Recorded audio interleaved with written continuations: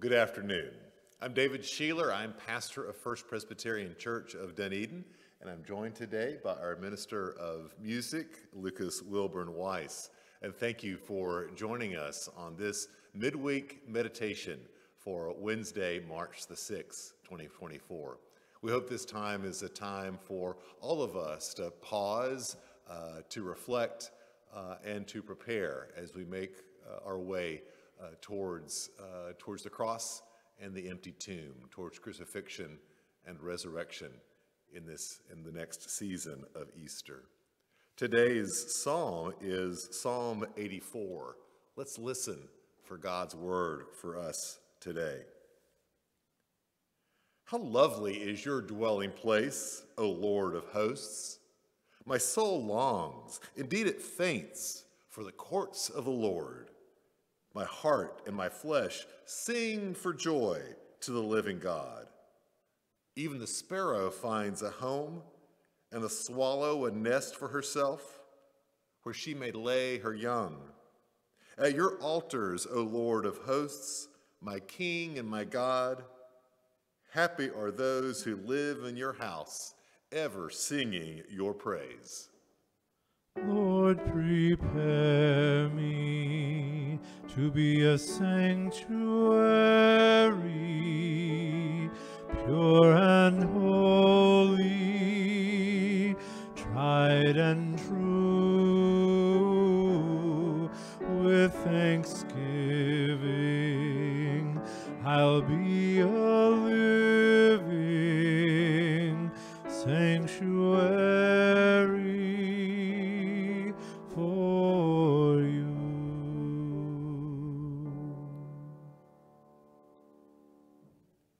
Happy are those whose strength is in you, in whose heart are the highways to Zion.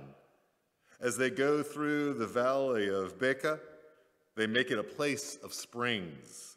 The early rain also covers it with pools. They go from strength to strength. The God of gods will be seen in Zion. Lord, prepare me to be a sanctuary, pure and holy, tried and true. With thanksgiving, I'll be a living sanctuary for you. O Lord of hosts, hear my prayer. Give ear, O God of Jacob. Behold your shield, O God. Look on the face of your anointed. For a day in your courts is better than 1,000 elsewhere. I would rather be a doorkeeper in the house of my God than live in the tents of wickedness. For the Lord God is a sun and a shield. God bestows favor and honor. No good thing does the Lord withhold from those who walk uprightly. O Lord of hosts, happy is everyone who trusts in you. Lord, prepare me to be a sanctuary, pure and holy, tried and true. With thanksgiving, I'll be a living sanctuary for you.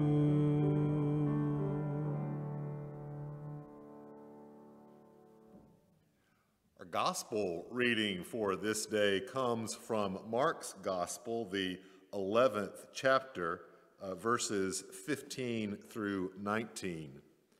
This takes place during Jesus' final week in Jerusalem.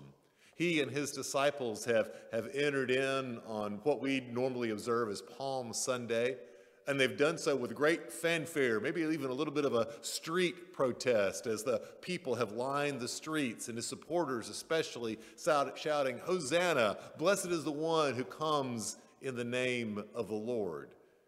But that should give us a clue immediately that not only is there great celebration, but there's also great conflict. For they have already pronounced him as a great and glorious ruler, a new king, a new way, which sounds wonderful, except for those who thought they were king, who thought that they were in control. And so pretty quickly there is conflict happening with Jesus and the powers and principalities of his day, and this is a story of that continuing conflict. Again, Mark chapter 11, verses 15 to 19. Let's listen again for God's word. Then they, that is Jesus and his followers, came to Jerusalem, and he entered the temple and began to drive out those who were selling and those who were buying in the temple.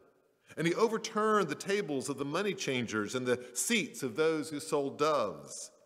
And he would not allow anyone to carry anything through the temple. He was teaching and saying, "Is it not written, my house shall be called a house of prayer for all the nations? And you have made it a den of robbers."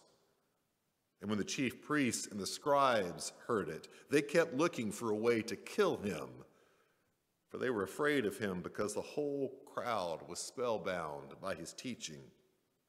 And when evening came, Jesus and his disciples went out of the city. Again, Jesus is in conflict. Already the powers and principalities are responding, reacting to the change that he comes bringing. We read, of course, the psalm earlier, a wonderful psalm of praise for people who were going to the temple in Jerusalem to praise and to worship God. For them in that time, the temple in Jerusalem was literally the house of God, where God lived and sat. And there Jesus was centuries later at that same temple. That, of course, that temple no longer exists. So it raises the question, where can we find God now? Maybe like that psalm, we find God in nature, in creation, where the birds of the field are and the sun shines, and we know the beauty and the wonder of what God has made. In other ways, we know the house of God as churches, sanctuaries that we worship in. And I will tell you, in my life, I've worshiped in all sorts of sanctuaries, from beautiful, elaborate Gothic cathedrals to things that were, well, quite frankly, nothing more than a small lean-to shed covered in palm branches. See, we can be anywhere whenever we're in community with each other where we are able to worship God. But don't be fooled that sometimes we can come into conflict when we turn to God, when we seek Jesus' way. You see, sometimes it can feel sort of strange that why would Jesus, when he was so nice and lovely and wonderful, be killed, be executed by the power of the state? And yet we should always be aware that whenever we turn to God and seek God's ways, or look for God in creation or in relationship with others, that there are powers and principalities that react to that, sometimes violently. And yet we should never stop searching for God, being in God's presence, being in community and connection to one another.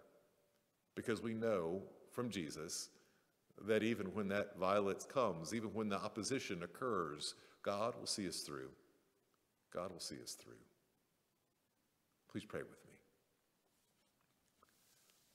Almighty God, we look for you.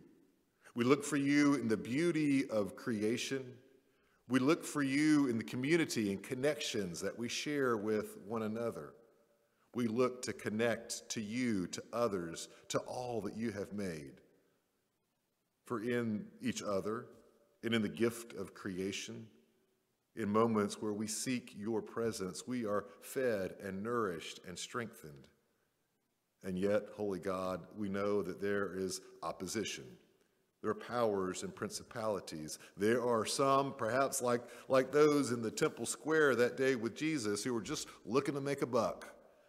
The power of the market economy that seems to drive everything and dictate all our lives. Help us, O God, when the opposition comes, to know and trust in you, to remain faithful to your way of love, of justice, and peace, to stay faithful to your way of the connection that we share with others, particularly those who long have been forgotten, ignored, and oppressed. Help us again, like Jesus, to remain faithful along the way, knowing that even through the darkest valley, what lies behind is your resurrection life. And we pray this in Christ's name. Amen.